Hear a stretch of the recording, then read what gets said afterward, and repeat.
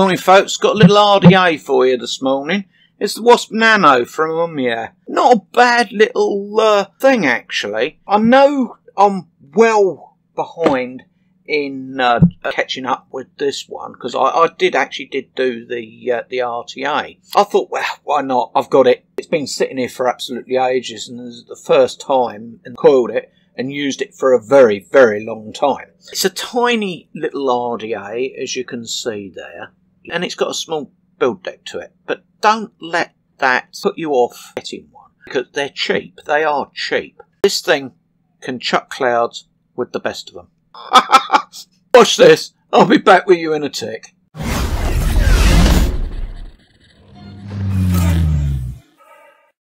It's the box that the Wasp Nano comes in, or Wasp Nano RDA comes in. As you can see, this is the TPD version. You've got the Wasp logo on. Made by Oumier, fair enough. I've got the black version. Let's get this little thing out of here, shall we? Nice little RDA actually. Pull this out here. There you go. Put that to one side. Let's have a look, see what we got in the box. You get a tiny bit of organic cotton. No coils come with this, by the way. Little bruised screwdriver, squonk pin, post screws, and O-rings. You also get one of these little user manuals. English is at the front end. So here's the actual Wasp Nano itself. Comes with a Ultem mouthpiece, or barrel if you like. I'm going to be using it on the Pico 75 this morning. Actually, it's the totally wicked version. Well, they've renamed it, haven't they? It's the Ach Pico, but well, there you go. I'll pull my cap off. There you go. There it is. There. Couple of airflow slots in it. That's fair enough.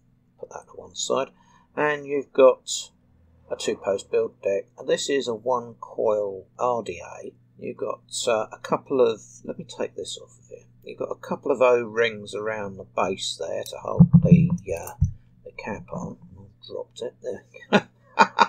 As you can see, yeah. The posts, they're more like they're clamp post type things, you know. You've got a bit of space underneath each of the posts. Yeah, that's where you put your cotton. On the bottom of the RDA, you've got all the usual information. Wasp Nano, CE, wheelie bin.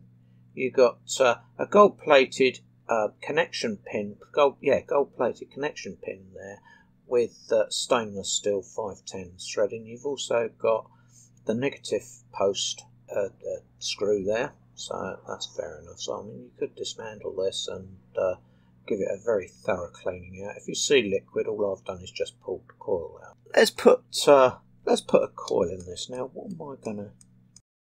Right, I've got some stainless steel here. Stainless steel ribbing.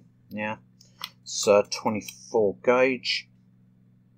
Right, let's just straighten that out just a little bit. There we go. Right. Right now, before I go any further, let's just put the deck over there. The other day I did a review for the Jester rebuildable pod kit. What Vapefly kindly sent along with it, in this velveteen bag, a little toolkit that I didn't get a chance to show you on the review for the Jester, but I thought, well, I'll use it today and see what happens. So you've got the Vapefly Mini Tool Kit on there. You've got like a little ruler there. That's fair enough, isn't it? Press that in and opens up, and you've got basically everything in there that you need to build a coil, or well, for a coil related emergency, as it were. You've got a handle there, rather like the Coil Master kit.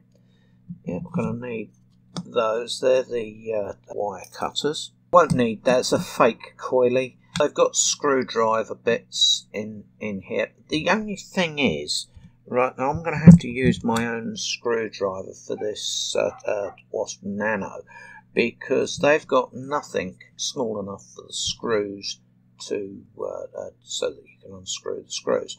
But well, you know, it's one of those things. Now I'm going to be using a 3mm bit. There's the 3mm. So you've got 3.5, 2.5. I'm going to use a 3mm bit, and that's this handle thing's got like a magnet in it. It's not very strong, but it will do the job. Pop that to one side. You also get in there, you get some more cotton, 5-bolt cotton with a couple of coils.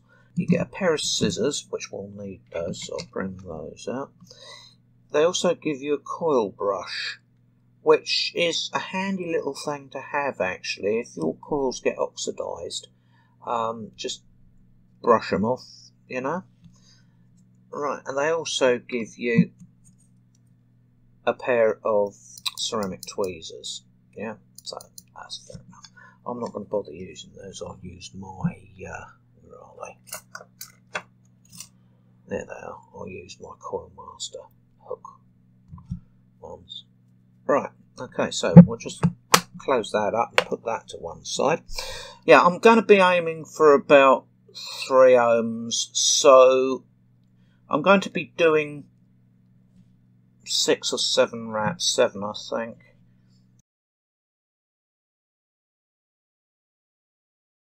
What we'll do is let that one go, and you need to have your tails facing away from each other.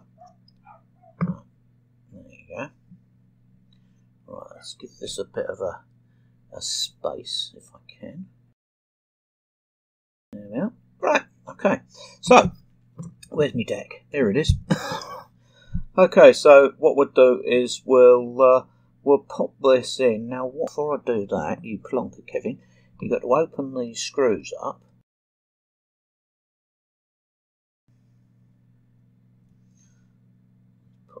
Put these tails in, shall we? Okay.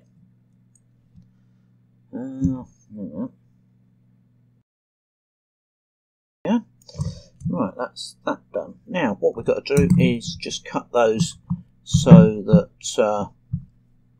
come here. Cut those so that they're more or less level with the post. There we go. Oh, I don't know where that flew off to. Flew off somewhere. Put that there. Okay, so now what I want to do is I want to just tidy this and raise the coil just slightly so that it's, if you look through there, you can see it through the airflow slots. Actually, these airflow slots are quite wide. They're wider than the slot on the cap. Fair enough. Right. Now what the hell am I doing? Oh yeah, that's right. Oh yeah, I want some cotton, don't I? Oh, I've got my cotton bacon here. I'll just tear off a piece of that. There we are, nicely burning from the centre. There we go. That's great. Okay, so let's get some cotton in this thing, shall we? Now, with this coil, what I like to try and do is I like to try and pack the coil out. So I generally use just that little bit more cotton to fill the coil than I would normally do. What did I do with those scissors? There they are. They've got black handles, that's why I couldn't see them. So, cut that off roughly around there. And roughly around there. That's a little bit shorter than I would normally do it. But it does help. Right. Get rid of that. There we go. Right, now is put the cotton down so it's underneath the opposite deck. Yeah? There we go. There's that one.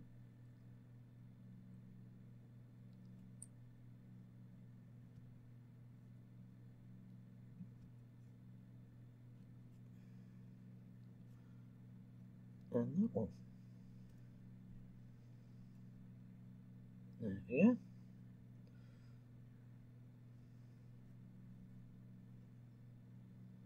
Okay, right, so what am I going to put in it? Oh, I know.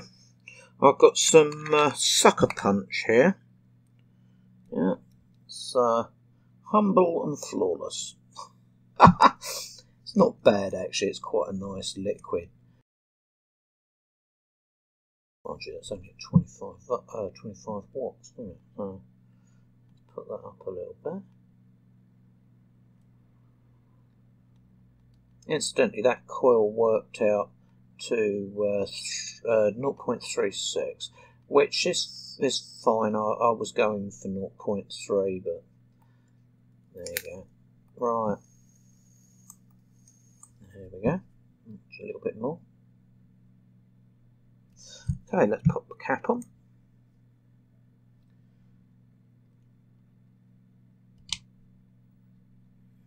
There we go. That's all ready to fire.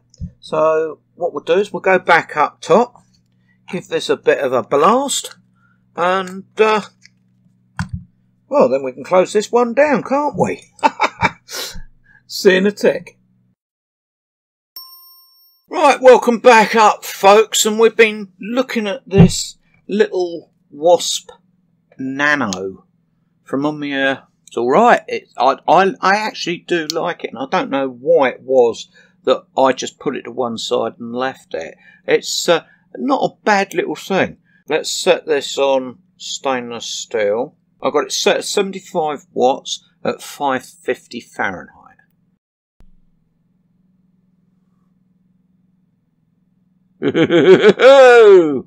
Blimey O'Reilly, I'm going to need some more liquid in there. Dear oh dear. This thing really does chuck out the vapour. I'm absolutely amazed at it. I really am.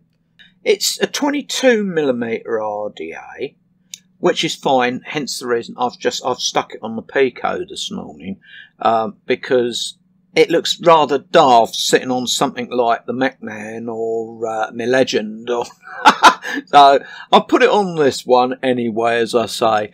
That I cannot believe the amount of vapour I get from this, yeah, and I can't believe the flavour quality. The flavour quality is absolutely top notch. Let's do it again. Oh, love it. And the amount of vapour, unbelievable for one coil. One coil. Bloody hell. Right, I'm going to put that onto power. 40 watts. Yeah, I did say earlier on it's 0.36. Yeah, that's not bad. Not bad at all. Let's whack that up a bit, actually. Let's bung that up to 50 watts. That'll do. Not bad. It's a warm vape. Not too warm, but it is a warm vape. I'm going to put that up some more. 65, I think. I need some more bloody liquid in that as well. Ah! That's that. Right. Put the bottle back there, otherwise I'll knock it over. You know what I'm like. Bloody klutz that I am. That's 65. Oh, bugger it. I'm going to put it up to the whole 75 watts and see how we go with that. Whoa. That is quite a warm vape, actually. Quite a warm vape. Almost too warm for me. So I'm going to put that back down. 65. The flavour is really banging. It really is. I absolutely love the flavour from this one. Right, now what else can I tell you about this? You saw what came in the box. You get the Wasp Nano, you get a BF pin or a squonk pin, yeah? Post screws, O-rings, cotton, screwdriver, and a user manual, yeah? The actual RDA for the specs of the RDA is 22mm. 22.5 millimeters in height, so it's quite tiny.